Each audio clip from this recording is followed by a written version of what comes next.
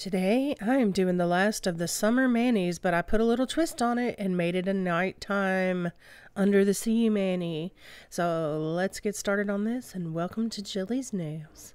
We are going to start with Oily Bonder because I'm not doing all this work and not wearing it for a week. And Hollow Taco as a base coat. It'll be the last time you see that for a minute. Just for a minute. It is a really, really nice one coat black polish. I'm not going to deny it. It is. It's just very pricey. And these nails started shipping about 3 days into it. And normally for me, a manicure lasts about 7 days. So that is something else to think about with the Hollow Taco, is that it did that. And I am a Maniology affiliate. Have to give that little disclaimer. If you use code JILLIE10, you can receive 10% off of anything you purchase with my code. It does give me a little commission, gives you a little discount. So I'm going through with a Greyjoy, no, it's Storm Cloud from Maniology. And what I'm doing is kind of making like a sandy ocean floor across all the tips of my nails. I am doing this on both hands because, like I said, I am wearing it. And I don't know, so you see this little trick right here? If you want to do a straight line, you can just move your finger, like roll your finger along instead of trying to move the brush, and that helps you keep it straighter. Tip I picked up from Robin Moses. And we have Greyjoy. And I am going to use that to go in. I have this old brush that I have. See, it's all frayed and yucky and blech. I'm going to use that with Greyjoy since it's lighter than Storm Cloud. And I'm just going to kind of dot in a little bit of texture over the area that I just did a French tip on.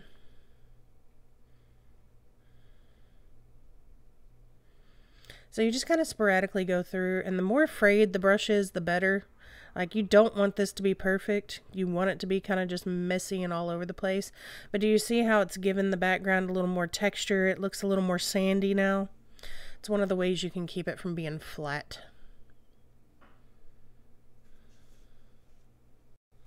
So again, I'm going to go through and do this across all 10 fingers just to make sure everything has a lot of texture and that it doesn't all look flat. Just as a side note, if I have to stop recording this voiceover one more time because my dogs continue to scratch themselves, I'm going to eat them.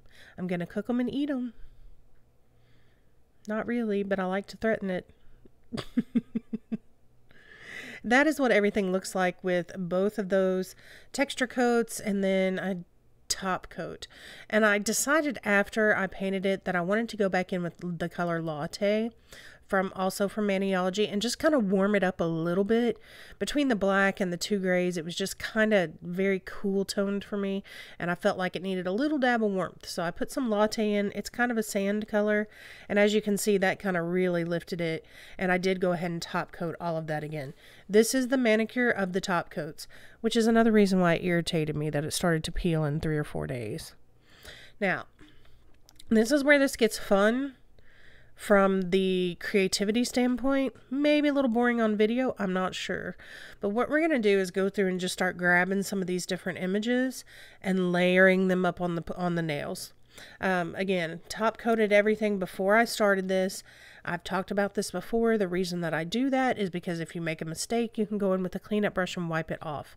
In fact, if you look at my Victorian nails video, you can see me doing that, or the Victorian wallpaper. Now, when you are making big scene designs like this, shadow and light and size make a huge difference in how this plays out. So I'm going in with these little dark gray sharks. It's going to kind of push them back into the background because they're smaller and dark and shadowed. I hope that makes sense. If it doesn't make sense, watch some Bob Ross videos. I haven't said that in a while. Watch some Bob Ross. And I'm just kind of, I'm picking up more than one image at a time and just taking my time and only pressing off one image on each finger. So you see how they're smaller and they kind of just look like they're off in the background. Also, the higher up you put them on the nail, the more it will push things into the background. So if you make it darker, smaller, and shove it at the top of your nail, it looks like it's further away. I hope that helps. And I am doing that on all of these nails. Now there are some, I think this little seahorse, like I put that one a little bit closer up front.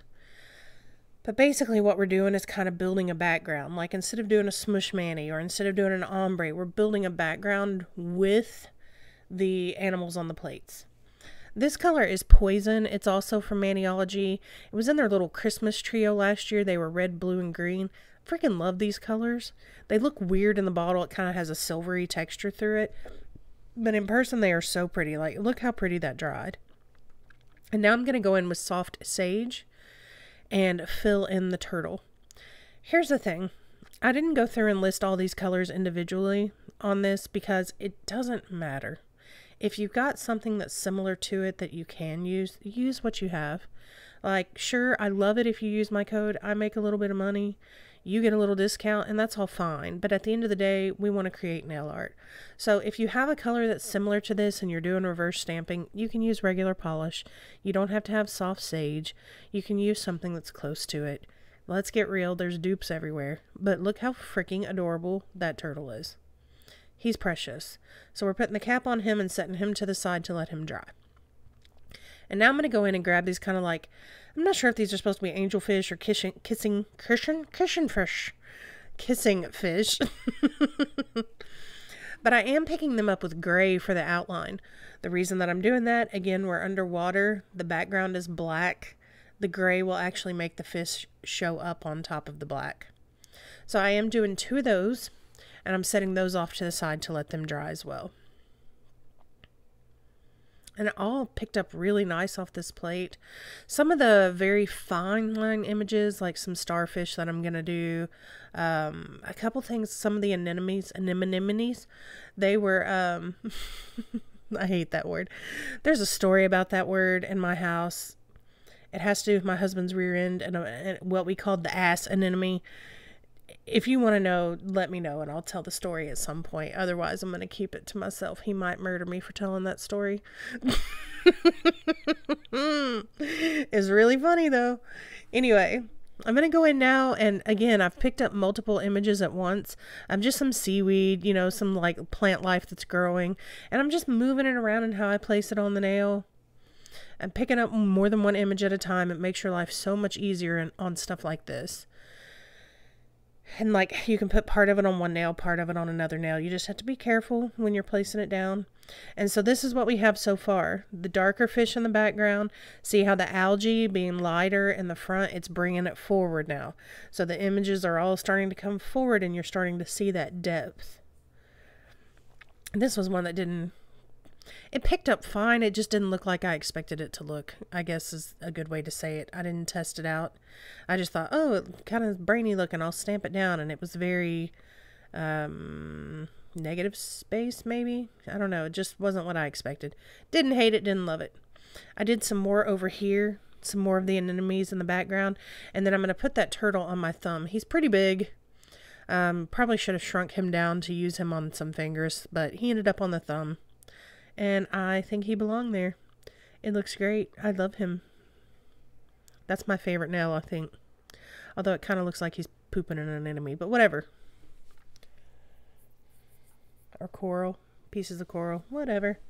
And now really what we're just doing is putting it all together. Everything that's been left behind. You know, you just kind of layer up what you want to layer up. Those are the starfish. And they came out a little weird. But whatever you want to layer in the front, you can do little fish, big fish, dolphins, whatever. The School's Out collection is what I used to make these show up over black. And I thought it came out really, really cute, really nice. See, there's my dogs making noise again. More starfishies. It's just layer, layer, but know when to stop. Like, don't overdo it.